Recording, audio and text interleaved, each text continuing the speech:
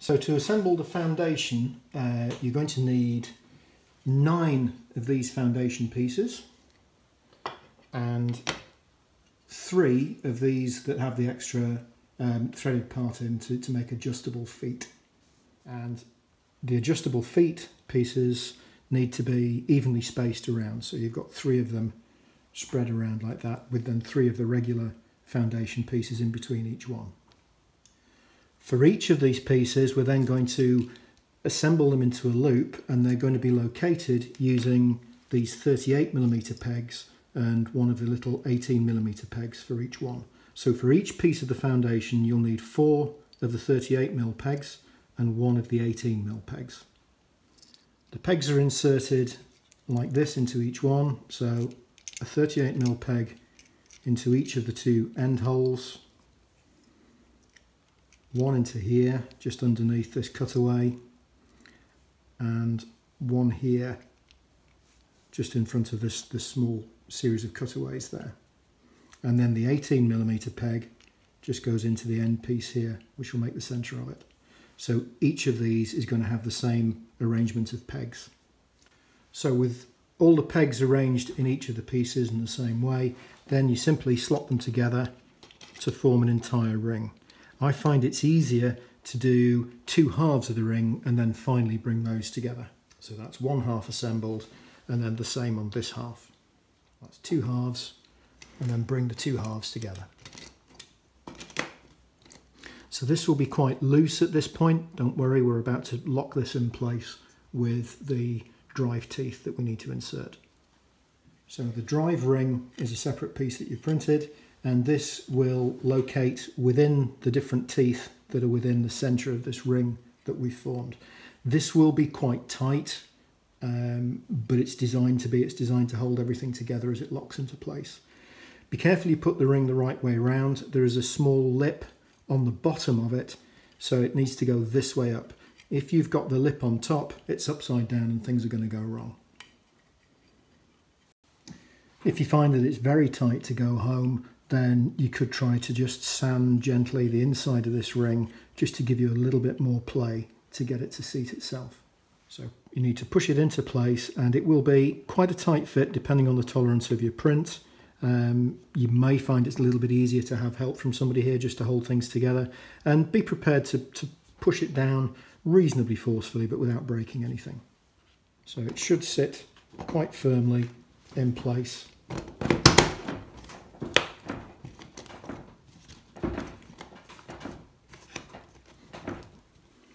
What you need to watch here is this hasn't actually gone fully into place yet. This ring, the lip at the bottom, will be quite tight against this, so you will need to massage that home and make sure it goes into place firmly.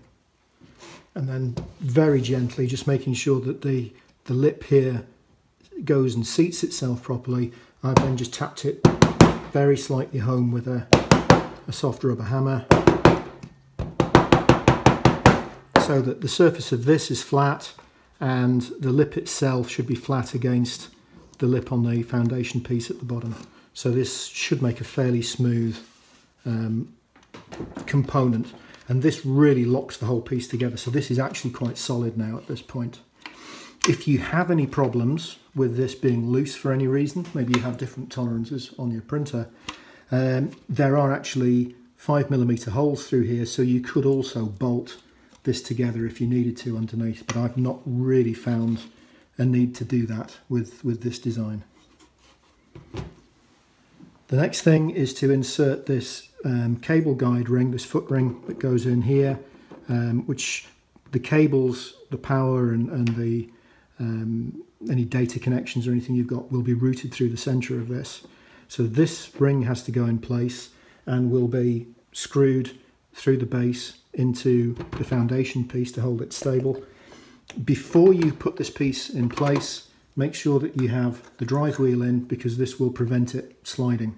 So the drive wheel needs to be just rested up somewhere. You can see how it engages with the foundation. And then this foot ring goes in place there. And finally, insert these small M5 screws through the holes in the foot ring here, and screw them forwards into the little receiving holes in the foundation piece. These screw heads use an Allen key because obviously you can't get a screwdriver through it, whereas you can, if you're patient, use an Allen key to actually put these into place. So I'm just holding this with the drive wheel in place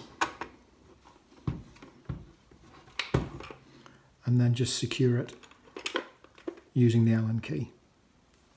So that's the foundation in place with the gear teeth on the outside, which holds everything in the correct position, and the drive wheel, which you should feel moves very smoothly throughout the entire body. Don't worry that there's a little bit of play here at the moment. That'll be taken out when we put the platform on top of that. So the next thing we need to do is to mount this Lazy Susan bearing, which is going to sit on top of the foundation, and it's going to sit within this groove that's in the base there. If these aren't completely sort of rigid, there can be a bit of play in these things, then as the weight of the telescope weighs down on it, you can find that these become quite rough. So the movement becomes a little bit jerky in the telescope, and we really want this to be quite smooth. So to solve that, what I do is I create a series of load bearings which fit into these holes here around the outside of it by taking about a 22mm piece of bar and one of the little M5 bore RC bearings, and create a special bearing which just sits in that little pocket there. And I put 6 of these, that's enough, just evenly spaced around the base. So we have 6 here spaced evenly around, and they should be free to move. They don't need to be fastened in any way because the bearing, when it's screwed in place on top, will hold them in place. But these will take the weight of the inside of this bearing and stop it from sagging and starting to create friction. So the final thing we need to do then is just to attach the Lazy Susan bearing on top of the foundation, and you'll find that there are 4 holes which line up with holes in the base, and using a 4mm bolt with a recessed head, we can then attach those inside and through the hole and then bolt from the inside underneath, and that will hold the bearing in place.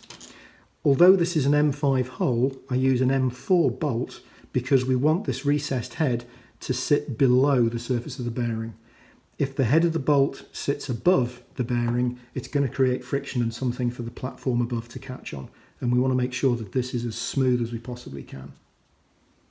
A word of warning, because I forget this every time, you probably want somebody to help you with this, because when you turn this over to attach a washer and a nut to the other side of these screws, you tend to find everything falls back off again. So if you've got somebody who can help you to hold it still while you just tip it up and put these bolts on, that would be a big help to you. So that's everything in place, and you should see that this is relatively smooth. These aren't fine engineering bearings, but they're pretty good and they're quite strong. But this should move quite smoothly around the base.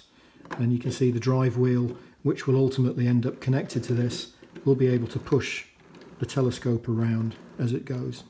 So the very final thing would be just to screw in the 3 adjustable feet, and that will give you a chance, if you have a slightly uneven platform for the telescope, you can adjust that so that it sits level.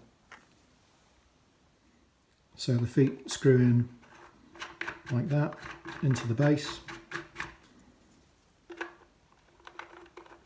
So they should sit like this in the base, and they will give you the chance to level the telescope when you need to, and also it guarantees that any cables that pass through the centre here will actually be able to pass underneath without disturbing the balance of the telescope.